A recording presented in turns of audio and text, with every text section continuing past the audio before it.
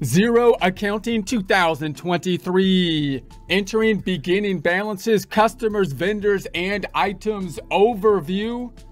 Get ready because it's time to become an accounting hero with Xero 2023. Support accounting instruction by clicking the link below, giving you a free month membership to all of the content on our website, broken out by category, further broken out by course. Each course then organized in a logical, reasonable fashion, making it much more easy to find what you need than can be done on a YouTube page. We also include added resources such as Excel practice problems, PDF files, and more, like QuickBooks backup files when applicable. So once again, click the link below for a free month membership to our website and all the content on it.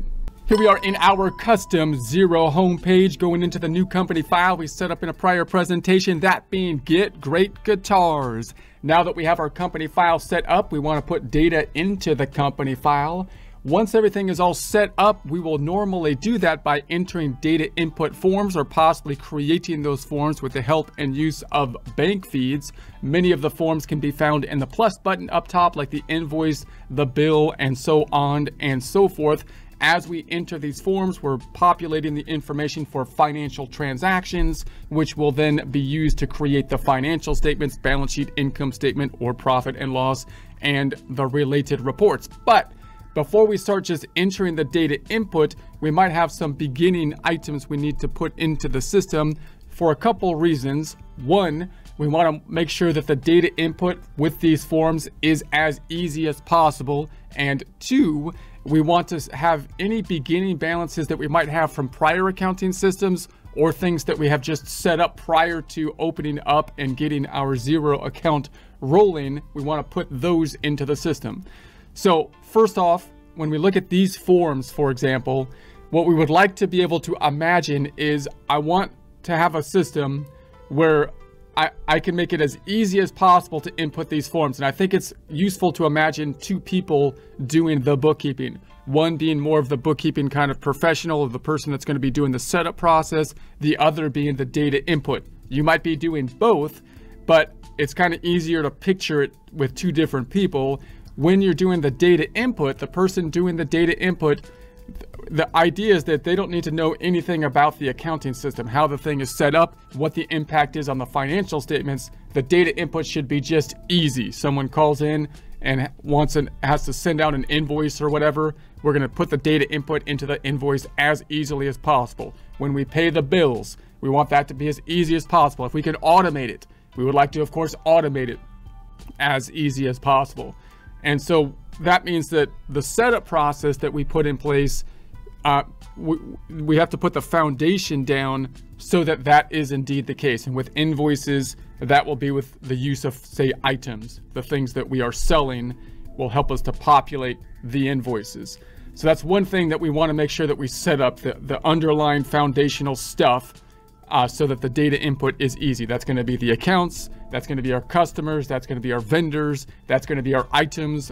They're like inventory items and service items, the things that we actually sell. And then if we're setting up our bank feeds, the bank feeds set up. If we have payment options on the invoices and stuff, that stuff to be set up is the general underlying setup process. Also, the second thing we need to do is think about any prior accounting we had before starting our Xero system.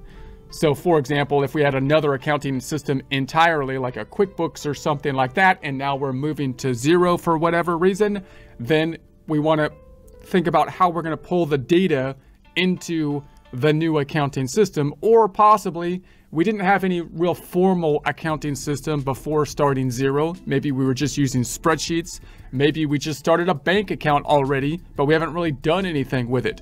But we already have a bank account, so there's already an account set up with money in it, right? So that's still a beginning balance. That's still kind of like a prior accounting system, something we need to track, something we need to pull into the Xero accounting system so we can get basically our balance sheet correct. So that's the first thing. We'll try to address these two things kind of at the same time. This idea of pulling in the beginning balances from the prior accounting system. And as we do, also setting up those core foundational things, the underlying foundational things necessary to make the data input as easy as possible, possibly automated to the extent that we can in some cases. So we will imagine that we have these beginning balances here. So these are, we're going to imagine these from a prior accounting system. Now note that if you had a formal prior accounting system like a QuickBooks or something like that, you have two options to pull that information into your new accounting system in Xero. You can, one, try to import all that data into the Xero accounting system from your prior accounting system. And sometimes there's integrations that allow you to do that. The benefit of that is that now you've got all your financial data in one place. So if I have to go back to prior data in the past, I should have it all, in one place.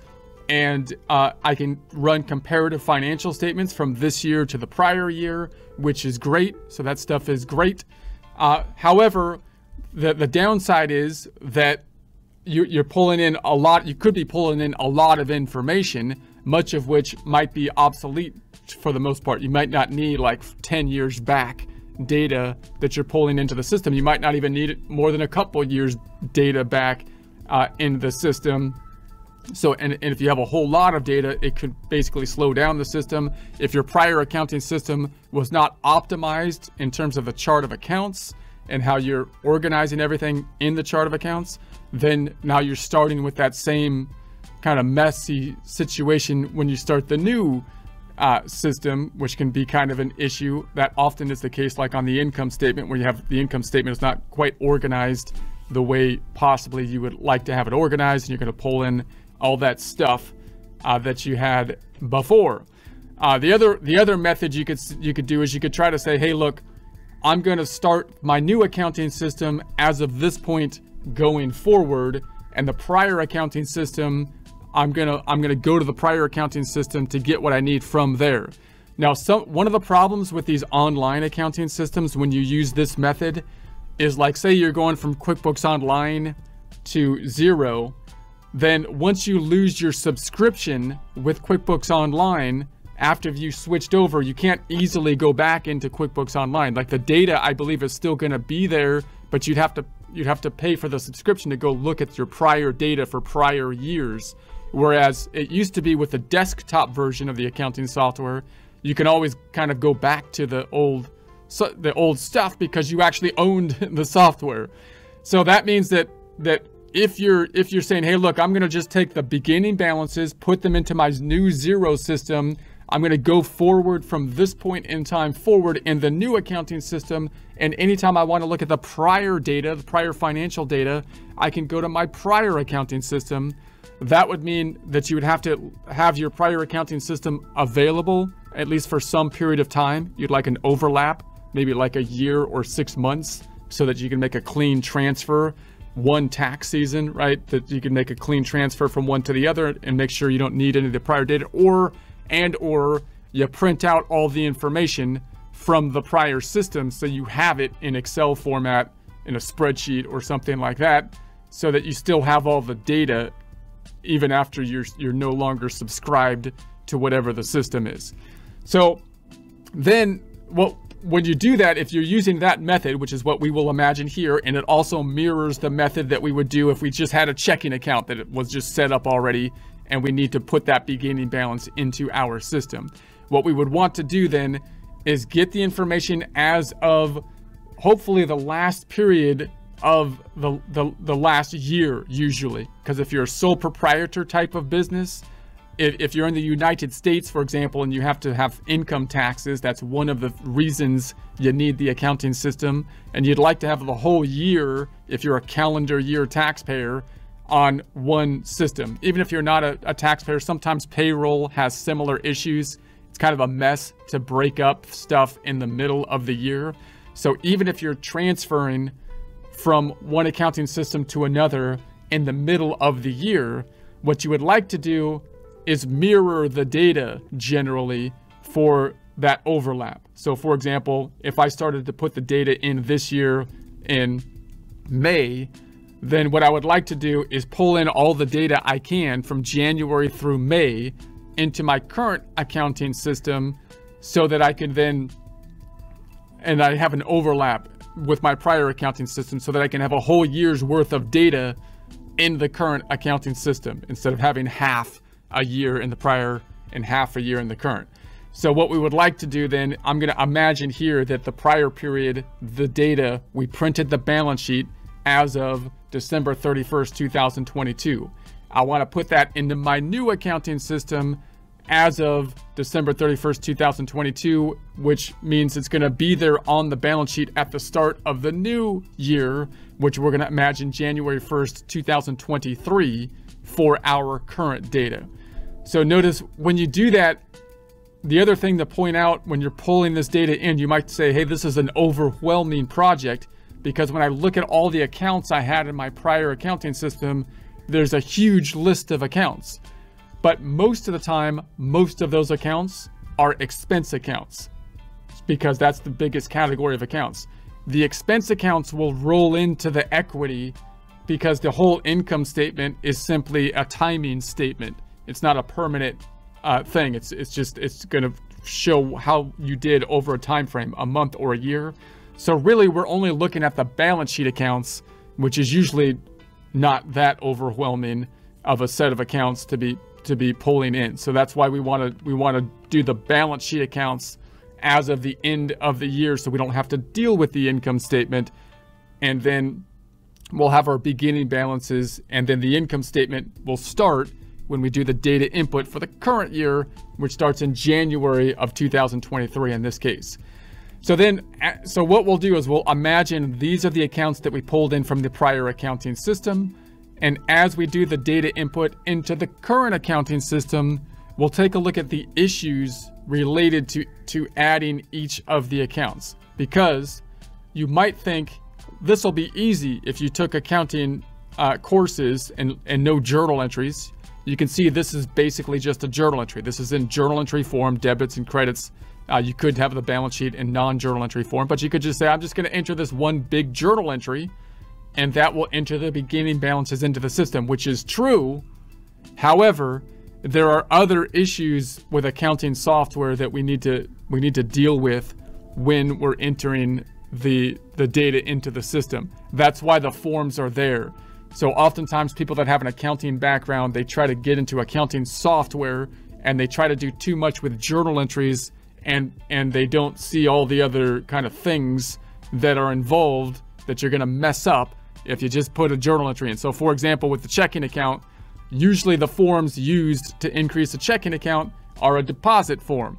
And that's big. And in the accounting system, there's going to be a register. The register has a deposit form with it usually, and it would make so that's why the system kind of works better with a deposit form than a journal entry oftentimes. You also have to reconcile the checking account, and this beginning balance becomes a reconciliation issue oftentimes. The accounts receivable is supposed to represent customers that owe you money. So if that's the case, if I just enter it with a journal entry, I might not be hitting the subledgers of the customers that owe the money, and I won't be able to easily then enter the receive payment forms. And then the inventory, if we're tracking inventory, if I just put it on the books with a journal entry, I'm not going to have this subsidiary ledger tracking the inventory by item. And then the depreciation has its own kind of issue. There's depreciation schedules, but sometimes those are external. Accounts payable has vendors that we have to deal with. And so those are some of the main big ones. So what we'll do is we'll use a strategy of looking at each of these line items. We will enter them one at a time instead of one big journal entry, and the other side of the transaction will go to equity in some way, shape, or form. So when I enter the checking account, the other side of the transaction as I enter the beginning balance in the checking account will be some kind of equity account. When I enter accounts receivable, the other side of the transaction will be some kind of equity account or possibly income, but it will be income as of the prior year, which will roll into equity as of January 1st, 2023. So either way, it'll go into equity. In inventory, same thing. Everything's going to go into equity. And after we enter all of these balances, the equity balance must be in balance. It has to work because we're looking at a balance sheet. So that might seem a little bit overwhelming, a little bit confusing. You might be in a situation in your practice where you don't need all of these balances. You might just have like a checking account that you've already started before opening up your Xero account, and that might be the main thing. But conceptually, that's going to be the idea, and this will also help us to set up those foundational things we need to do for the data input to be easy, like setting up customers when we do the accounts receivable, like setting up items like inventory items and service items. So that's what we'll dive into in future presentations.